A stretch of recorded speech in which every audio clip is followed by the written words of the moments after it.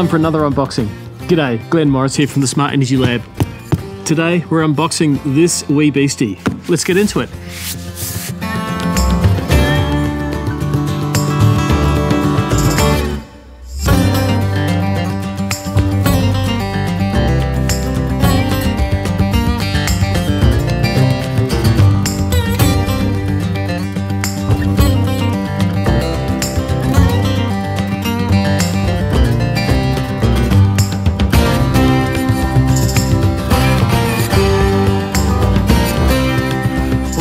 I'm kind of hidden behind this beastie.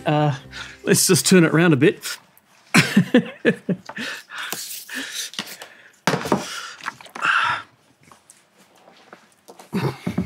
So check it out. What we're looking at here is a portable generator. As you can see, it's pretty light, 22 kilograms. I just lifted it with one hand. Anyway, it's got a lot of details I want to run you through, but first I'm going to put this down on the ground. It's a little bit heavy to have sitting on the table here while I'm trying to talk to you. Give me a moment. Today, I'm unboxing something a little bit unusual for a channel focused on renewable energy products, a small portable generator from Gentrax. Now, even though I'm committed to low emissions, renewable energy future, I have to admit there are times when the sun doesn't shine and power demand exceeds my solar and storage. So just a little bit of fossil fuel power can keep the lights on, even when the renewable energy sources have run out. So let's talk about the Gentrax GSX-2200 inverter generator. What? What's an inverter generator? That sounds like two things. Well, let me explain. Typically, a generator creates AC power by spinning an alternator at a fairly precise speed to create 240 volts and 50 hertz power. However, it's actually difficult to maintain a steady 50 hertz when the load changes. This can cause problems with sensitive electronics. Also, it requires that the motor runs at a constant speed, irrespective of load. Now, when you add an inverter function, basically it's another piece of electronics to the generator, it means that the AC output of that alternator is first converted to DC, and then it is inverted to exactly 240 volts and 50 hertz, irrespective of load variations.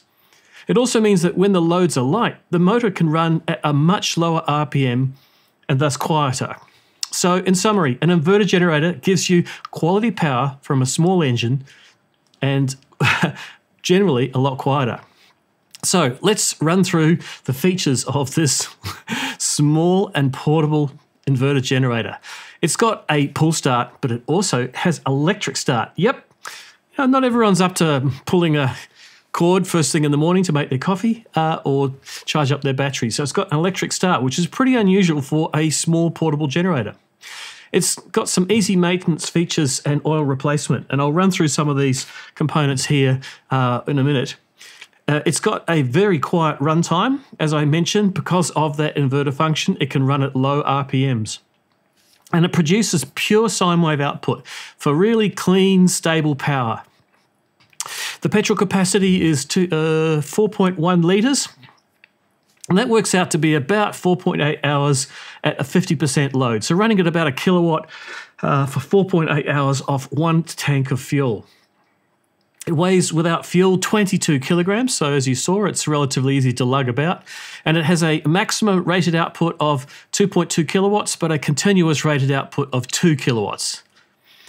Its output is 240 volts, as I mentioned, 50 hertz, and it also has some DC outputs. It's got a 12 volt 4 amp output and 2 AC outputs and 1 USB port, so you can even charge your phone from this. The noise level is measured at 7 meters at 58 dB, and I'm going to run it outside and see what it sounds like.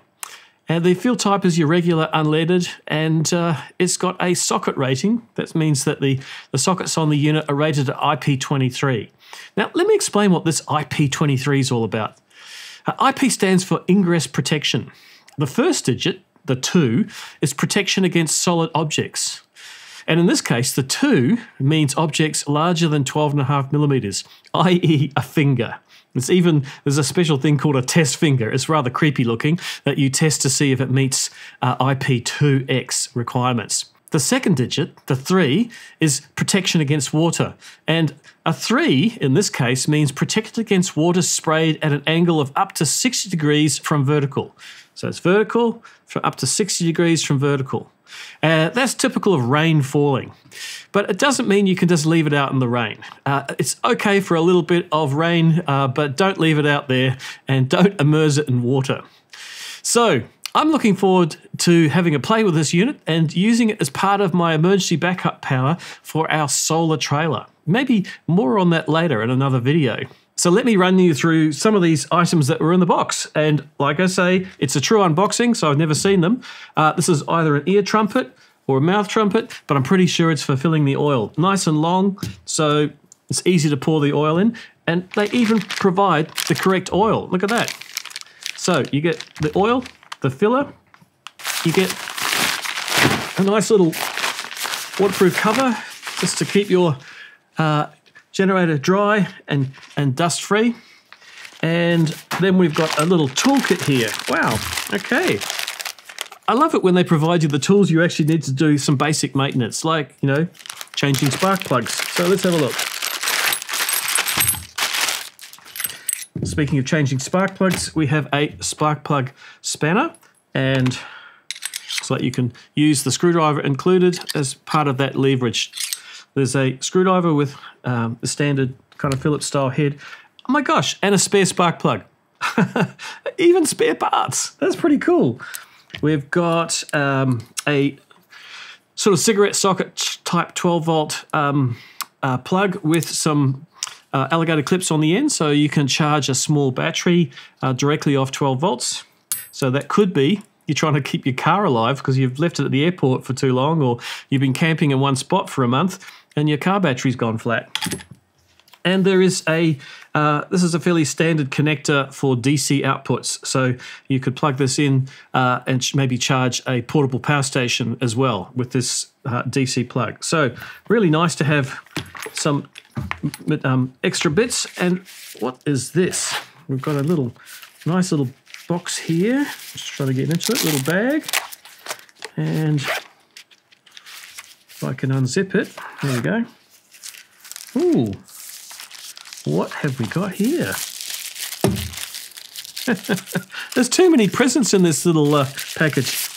Oh my gosh. It's kind of like your ultimate survival kit, I think. It's got a compass. You probably can't see it from there, but it's got a little compass. It's got a, looks like it's got a light. Yeah. It's got, oh my gosh, is this a USB starter? Yes, it's got USB ports. And how do I turn the light on? Probably hold that down for a bit. Well, it's got a lot. Still probably have to read the manual to find out what all of the things are that it does. But there you go.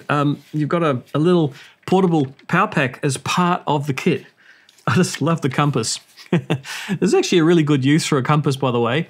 If you happen to have a portable power station, like one of the ones I reviewed from Voltex, with the Voltex portable solar panels, then sometimes it's useful to know which way is north. And so you've got a compass here that you can orientate your solar panels to the north. So thanks for watching, and I'll catch you in the next one. Check it.